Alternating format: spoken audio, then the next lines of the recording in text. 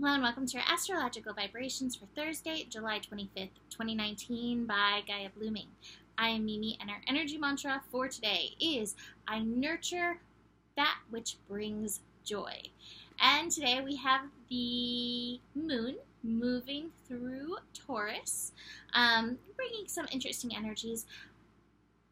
The biggest thing I'm feeling today is this connection, this trine, which is a supportive energy between Mars and Jupiter. This is about bringing good things into your life, things that you love, as you align with heart.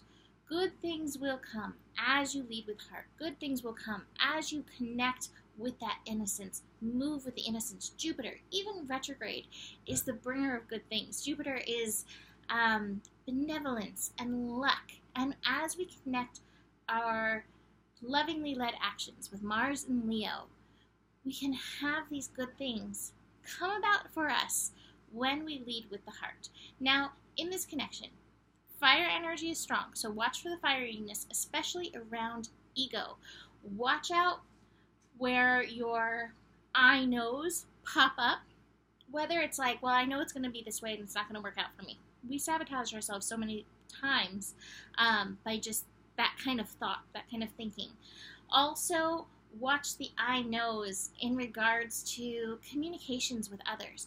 Jupiter retrograde in Sagittarius really wants us to question what we know and realize in this infinite universe, there's a lot of possibility of not knowing. So to leave space for miracles, leave space for the unknown, leave space for, I don't know, but I'm willing to find out.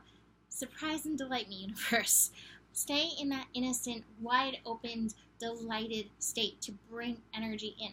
Now, I do have to mention, this is probably part of it. We do have Mars, building, can't speak all of a sudden, building into an inconjunct with Saturn. Inconjunct, not seeing things accurately, or not accurately, not seeing things eye to eye. Mars energy in Leo, it does want to approach the world from childlike action, from heart-centered action, from joy, action, space. That Saturn may be a little jaded from the world. Saturn in Capricorn. Again, Saturn in Capricorn can be the place, well, this is how it goes, this is how it works out for me. Again, this is a wide open universe. Jupiter is reminding us of that. There is so much going on beyond what we know. Hold space for divine delight and divine coincidence and wonderful things coming through. And don't let the shoulds and don't let the should-ers and all of those things that like to sink your battleship. Don't let those things sink your heart. You know, stay in that state of innocence. Stay in that state of trust. I have trust in reverse. So you may be facing a little doubt around this, around these energies, but you're worthy of these beautiful, good, delightful things. And the moon in Taurus is reminding us of that for this purpose. You are worthy of these good things coming about. So don't let the cynics of the world hold you back from that which lifts up your heart, lights up your heart, lights up your eyes, and reminds you that despite all the chaos that goes on, this world has some pretty delightful things going on at the same time. All right, so like I said, moon in Taurus. Moon in Taurus is going to conjunct Uranus first off. So Uranus energy, it likes to bring about the change. So if any changes are coming up for you, if you are having any worth stuff, please be delighted by this energy. Think of change as a pivot towards the good. I know this summer has been so hard, but really this astro is trying to give us a little positivity bump right now. I think we all could use that. So find that balance. Realize these changes, they are changes for the good. Moon in Taurus is going to have a little face-off with that Mars energy. Again, the worth stuff may pop up. Don't let the worth issues stop your joy. Don't let the worth stuff that comes up make you think that you're not worthy of the good things. Don't let any divine delay, hey, Mercury retrograde, don't let any divine delay or slow moving gifts make you think that you are less than worthy, because that is just simply not true.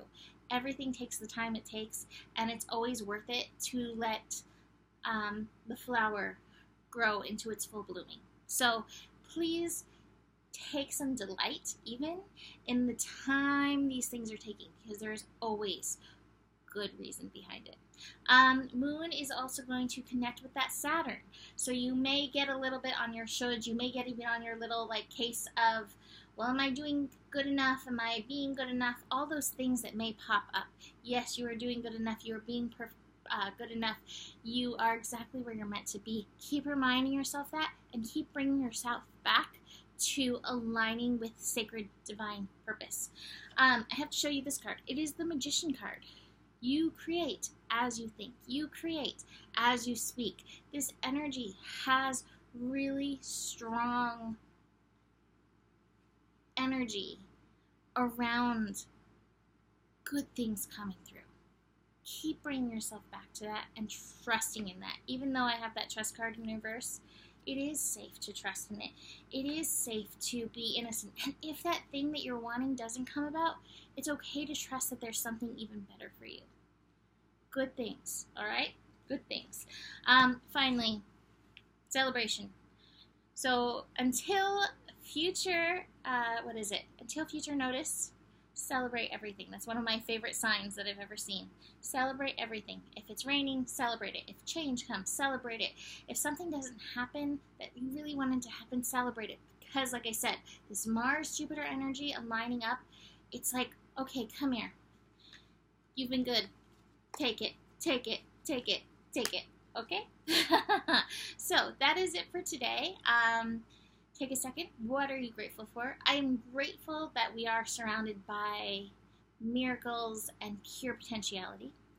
You can always book a reading with me. Hey, that's a good thing too. Email me, mimiclark@gmail.com for that. And besides that, the better it gets, the better it gets. There's more than enough love in the world for you, and you do have the power. Namaste.